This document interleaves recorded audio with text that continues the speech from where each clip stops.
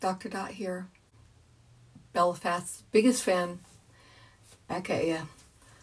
Just wanted to answer a couple questions for the people who messaged me asking me, how did I first come about coming to Belfast, your lovely town, your lovely city?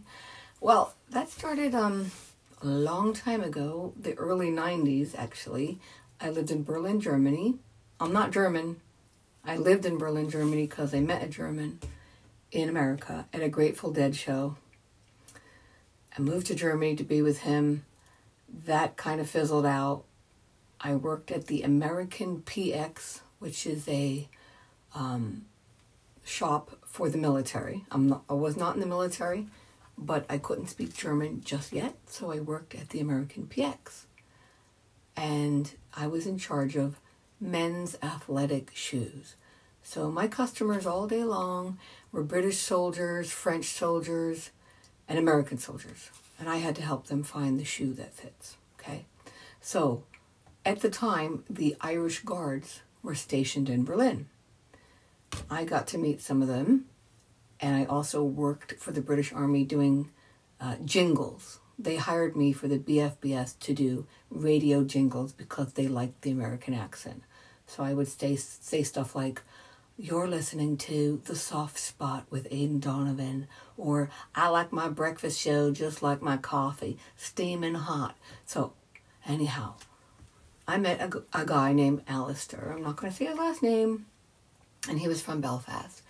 In fact, his dad was from Ballycastle and his mom is from Coleraine. So after the British Army, that regiment, or whatever they're called, after they left Berlin, I was very heartbroken. So I went to Belfast very often to visit Alistair. Alistair had 5 brothers, so every time we would go out to clubs, they would all get drunk and cause fights with local people. And I would end up being the designated driver, driving all them home. Yeah, so I'm not used to driving on the opposite side of the road, nor am I used to those back roads of Ballycastle at night and Bushmills, but I made it work.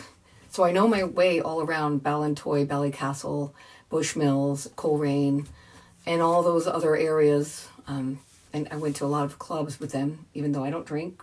I barely drank. I didn't drink back then. Now I'll have the occasional wine during the pandemic because, yeah. And so I really fell in love with Belfast then.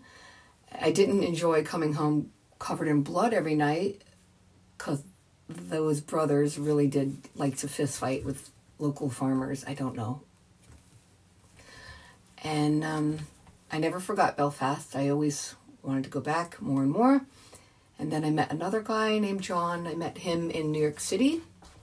And he's a big Beatles fan, and I am utterly obsessed with the Beatles. They're my favorite band. And he kept calling me every night, asking me to come to visit him in Belfast. So I decided to book a room at the Greenmount Bed and Breakfast at that roundabout in Belfast on Valley Falls Road. I think that's what it's called. Anyways, I went to visit him. He didn't pick me up at the airport. He was really weird when I was there. It wasn't the way that I imagined because he was calling me every single day, begging me to come visit him. And he was just too high. Apparently, he got into weed, which is, if you're going to choose weed over girls, if you're going to choose drugs over a woman, whatever. I'm glad it didn't work out. So I walked around that day, wanted to explore Belfast all by myself, and I wandered into the graveyard, and that's how that first graveyard video happened. I was like just sick of the whole love bullshit, and I asked those guys, can I interview you? Can I have a few words with you? And they were like very friendly and nice. And then I carried on and went out, and I walked all around Belfast. I think it's a 9-mile radius. The lady who owns the bed and breakfast told me, her name's Vivian. She was very scared that I was out alone. I didn't come home till 5 a.m. I walked all around Belfast by myself. The whole radius of the town, I really wanted a long walk because I just, you know what it's like when you get out of a relationship or whatever. You just want space and to think and everything. And I wasn't afraid at all. It was dark, and I went in different places to use the bathroom and say hi or whatever, have a glass of water. I was never once afraid of anyone in Belfast. I'm not afraid. Everyone is friendly. I love the place. And but I did end up going out to karaoke while I was there. And then I came back 10 years later because there is a film production company out of Belfast called Alley Cats. And they approached me online and asked me if I would like to have a documentary done about myself. Because I work with rock stars. I don't know if you know that, but if you look up my website, which is drdot.com, you'll see that my customers are like Kid Rock, Paris Hilton, Kanye West, and so on. I have employees all over the world. Like, I'm a massage therapist. And my company has 928 employees. And some of them are in Belfast, England, Ireland, Scotland, Wales, Germany, Belgium, France, Spain, Portugal, all over the world. Anyhow, because I work with so many rock stars, it's obviously there's a lot of good stories to tell, and they asked if they could do a documentary about me. So they flew me over to Belfast, and we filmed a lot while I was there. And we went to the castle, and it was so beautiful. And when we were leaving the castle, I recognized the roundabout, and I said, "Hey, please, we gotta stop, because I recognize this area. I need to go back to that graveyard." And they're like, "What?" And I go, "Please just bring me back to the graveyard. I'll only be a minute."